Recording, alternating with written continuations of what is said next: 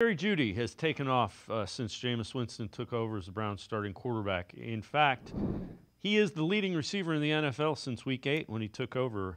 614 yards, 5 games now. Sutton, a little bit less in one more game, 569. McConkey, the rookie. Jamar Chase, you see, has Jerry Jeudy the last 5 games has more than him, and Puka Nacua. Tom, I expand it more globally, and you touched on it a little bit.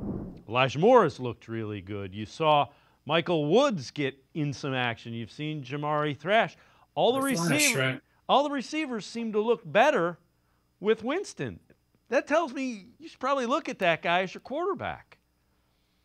Yeah, obviously, what we saw with Deshaun early on, and I don't know how much of it was related to the shoulder. I'm sure some of it was. I know some of it has to do with the fact that he'd only played in 12 games or whatever it was coming into the season since 2020 because of his holdout, because of the suspension, because of injuries. I mean, he was just not poised in the pocket, Dave. We saw that. We saw that he would panic and he ran himself into some sacks. And, the line didn't do a great job of protecting him either. And they had some injuries up front early on. Jack Conklin is back now. Things have settled down a little bit there, other than the left tackle situation. So, yeah, I do. I think they have to take a hard look at him now.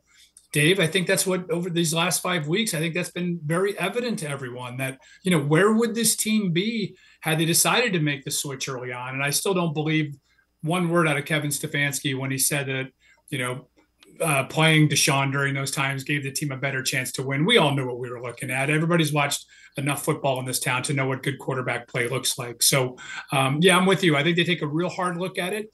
We don't know.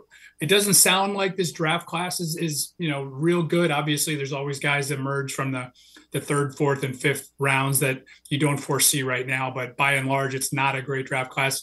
Free agency market is still a little bit wide open. We're not sure what's going to happen there. But yeah, I think Jameis Winston at least gives them something else to consider as they go into 2025.